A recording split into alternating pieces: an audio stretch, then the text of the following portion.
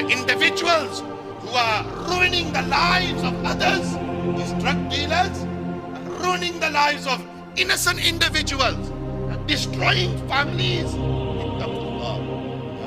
Fear Allah Almighty Jalla wa Ala. Make a U-turn. Make a U-turn before it's too late.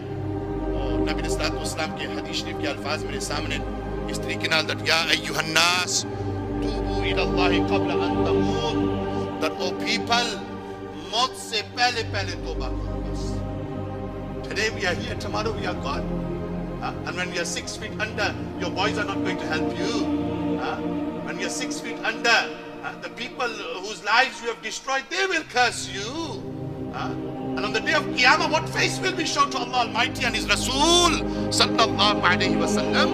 और ये शर्म का मकाम है ना. But today we find youngsters, 2 cars parked up next to one another. Obviously they're not exchanging Maltesers, are they? They're not exchanging Smarties and Milky Bars. 12 बजे जी, दियारी 1 बजे, 2 बजे, in our streets, where our mothers are, where our sisters are, where our wives are. Sharam karo. This is why Nabi Sallallahu Alaihi Wasallam said what?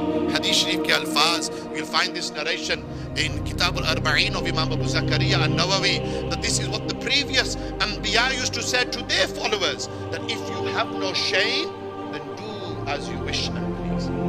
If you sharam nina, if you ghairat nina, if you have no shame, then do as you wish and please.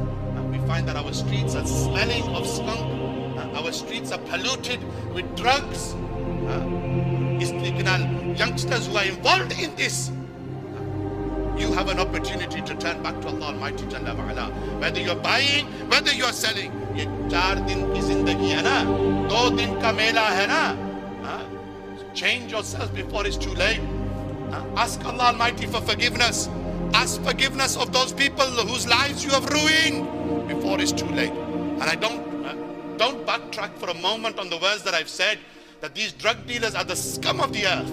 These drug dealers are murderers, and their janazah shouldn't be read.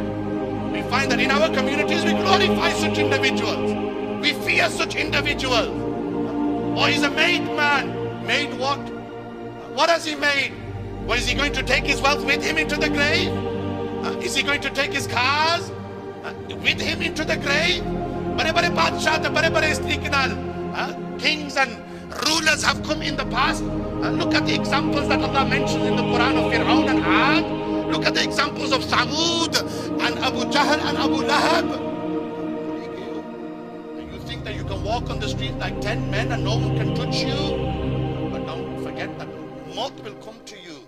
And when Maut will come to you, then one day, as I mentioned, you will have to present yourself in the court of Allah Almighty.